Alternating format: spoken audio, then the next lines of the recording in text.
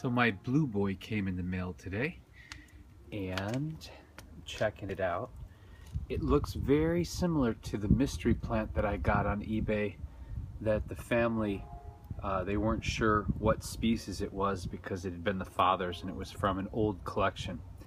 So this plant's kind of a deepish green, but the fuzz on top makes it a bluish hue.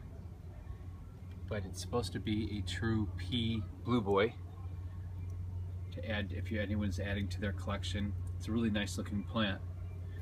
So this is the one that I wasn't sure what it was,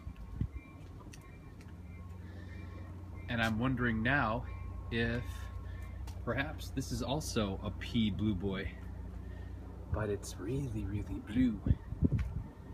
Oh, the mysteries of platyceriums. Ay, ay, ay. Okay, so that's the blue boy, folks.